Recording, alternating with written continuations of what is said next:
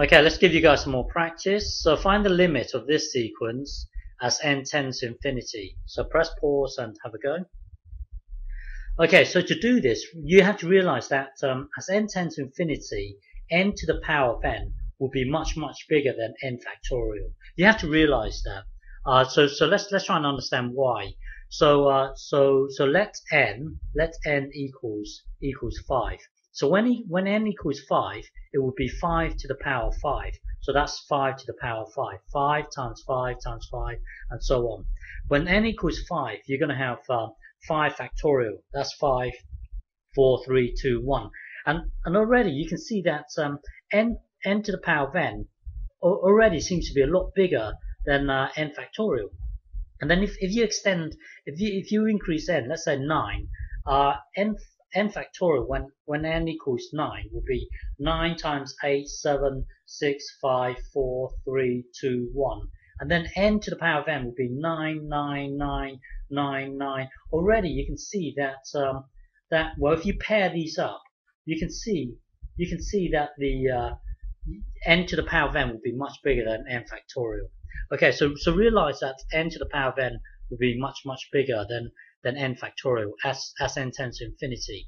So back to the original question. So the original question was this.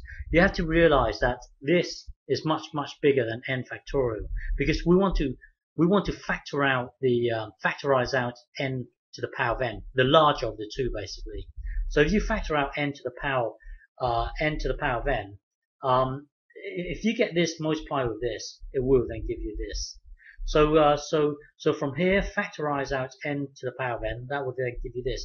The reason why you want to factorize out the higher of the two is because when you look at this, n to the power of n would be much bigger than n factorial. So as n tends to infinity, this thing here is just going to go to 0. If you factor out the lower of the two, then this won't go to 0. Well, anyway, from here, factor out n to the power of n. That will then give you this. So now, as n tends to infinity, this thing here will head towards 0 because n to the power of n is much bigger. And then so this thing here will be 1. So as n tends to infinity, this whole, well, tidy this up. That will then give you this. And then as n tends to infinity, that will give you 2. So the limit is 2. Okay. So next one. So find the limit of this sequence as n tends to infinity. So press pause and have a go. Okay, so same technique, but we've got to realize which one will be bigger, this or this as n tends to infinity. So it really boils down to e to the power of 2n versus 3n factorial, which will be larger as n tends to infinity. So if you look at the original question, we got to establish which one will be larger as n tends to infinity. So it boils down to this versus this. So let's try and understand this versus this. So when n equals 4, this thing here you can imagine as being e to the power of n times e to the power of n. That's e to the power of 2n. So basically you add these two. So when n equals 4, you can visualize it as e times by itself 4 times, and then times by itself 4 times. So this would then become this.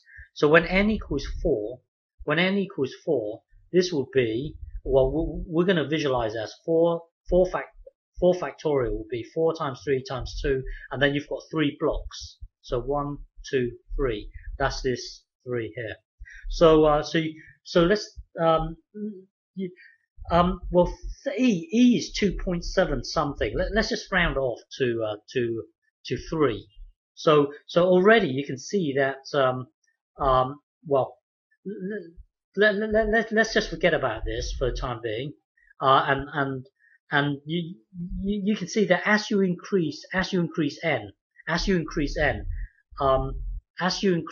this is going to be 3 times 3 times 3 times 3 times 3. Let's just say n is let's just say n is 9. You're going to get this. Remember, e is 2.7, but we're going to round off to 3. So this thing here will be roughly 3 times 3 times 3 times 3 times 3, when n equals 9, that is. You're going to get 9 here. You're going to get 9 here, and then 9 factorial is going to be 9 times 8 times 7, 6, 5, 4, 3, 2, 1, and then you've got 3 blocks here. And let's just, even if we forget about this, even if we don't take this into account, the denominator, well, this thing here will be a lot bigger than this thing here, because look at this, the cutoff point is here. Beyond this, everything here will be much bigger than everything here. And then as you increase n, as n tends to infinity, the whole block here will be just 3, 3, 3, 3, 3. And then this one here will be, let's say we take it up to 20, 20, 19, 18, and so on. Everything beyond the 3 will be much bigger than everything beyond here. So you can see that as n tends to infinity, this thing here will be much bigger than this thing here. I hope you can follow that. I didn't explain it too well. So anyway, as n tends to infinity, so back to the original question, it boils down to which will be bigger, this or this, as n tends to infinity. It turns out that this will be much bigger than this. So let's factorize out the bigger of the two. Let's factorize out n factorial. Okay. So looking at the denominator only, factorize out n factorial. So you're going to get this. For this one here, you're going to have e2n over n factorial, and then plus, and then for this one it's going to be 3. So now you get this times this, that will then give you this. This times this, that will then give you this. So basically, factorize n factorial, that will then give you this.